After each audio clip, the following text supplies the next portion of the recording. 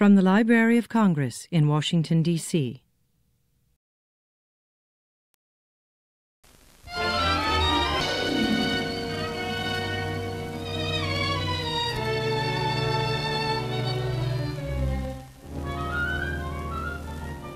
Can match our driving energy. But along with our ability to get work done goes our capacity for play. The pursuit of happiness is a national heritage, and Americans everywhere exercise the right to choose the pleasures most agreeable to their tastes and best suited to their pocketbooks.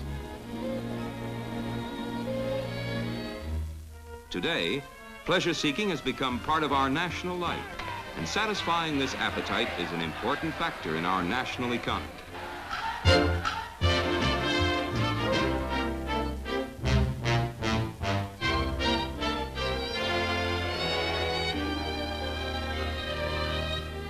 Few of us realize just how much this quest for more pleasurable living influences the things we do.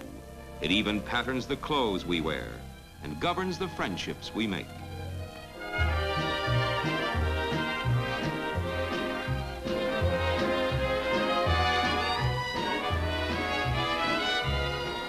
Because Americans discovered that the cigarette adds to the pleasure of work as well as to the pleasure of play, a great new industry was born.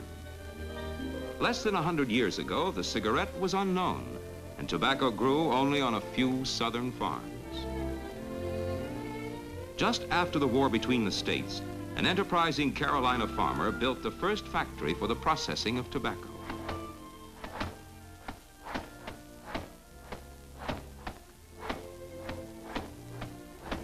It wasn't long before Washington Duke's packaged tobacco caught on, and neighbors for miles around were rolling their own.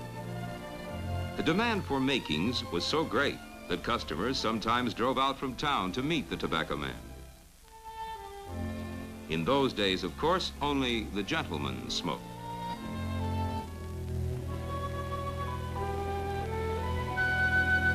Today, the tobacco from which your cigarette is made grows in fields covering thousands of square miles.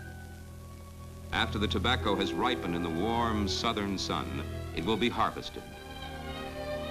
On tobaccoland's farms are curing barns, where controlled heat turns the leaves to a rich gold, a gold which means money in the farmer's pockets when his crop goes to market. At the auction warehouse, when the buyer sees the pile of really fine, ripe tobacco, the kind used in the manufacture of your cigarette, he tells the auctioneer that he wants that fine tobacco and will pay the highest price. From the auction floor, the leaves go to a vast city of tobacco aging warehouses. Tobacco goes to the cigarette factory when its flavor has been improved and made milder by natural aging. To the blend of ripe, sweet leaves of the choicest American tobaccos is added just the right amount of aromatic Turkish.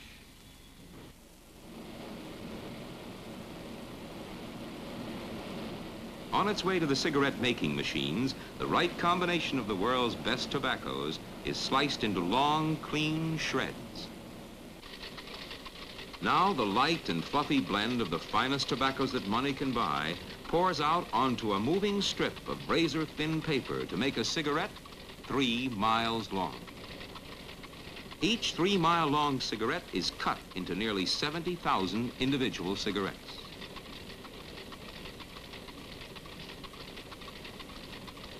The actual growing and processing of tobacco provides a livelihood for millions of people, but many more share indirectly in the making of a cigarette. For example, almost 15 million packs of your cigarettes are made every day.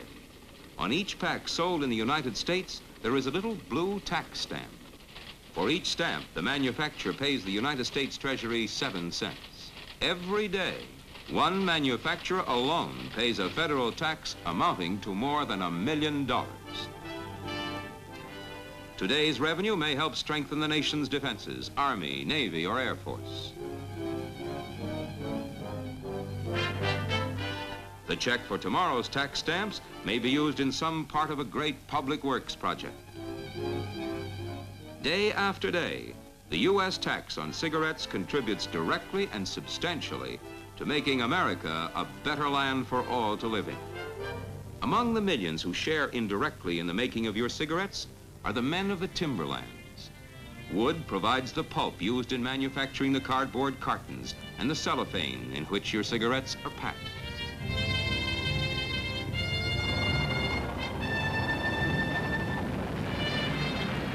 Western farmers grow flax for Tobaccoland's Augusta mill, where the world's finest cigarette paper is made. Many thousands help to keep your cigarettes moving toward their destination.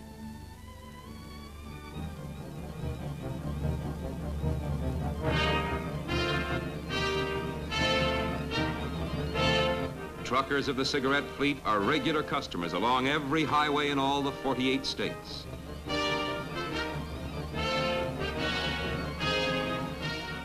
Your cigarettes travel first to 6,000 wholesale distributors and then on to more than 1 million retail outlets.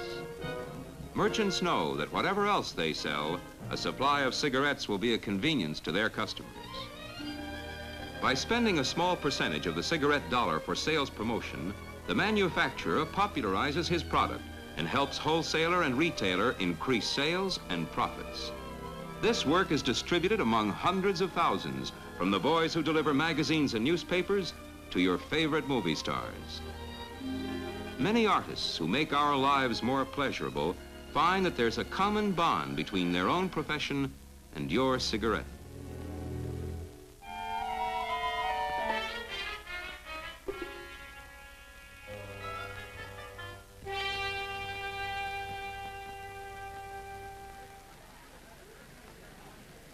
To the artist, the most genuine satisfaction of all is the knowledge that his work brings added pleasure to millions of people everywhere. The times without number, darling, when I say to you, do you love me as I love you? Are you my life to be? My dream come true? Or will this dream of mine fade out of sight like the moon growing dim on the rim of the hill in the chill still of the night,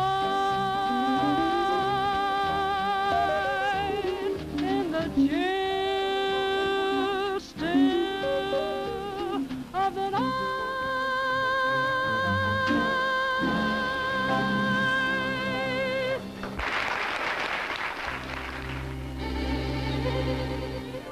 As Americans travel across their amazing land, busy at work or hard at play, they take for granted the pleasurable companionship of the satisfying product that comes out from Tobaccoland.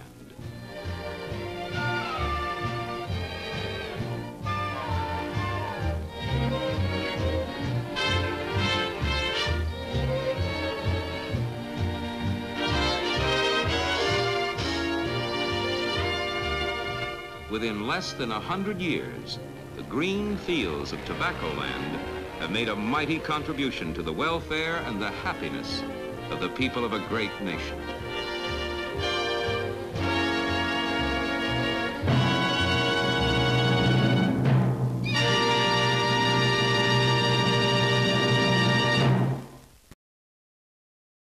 This has been a presentation of the Library of Congress.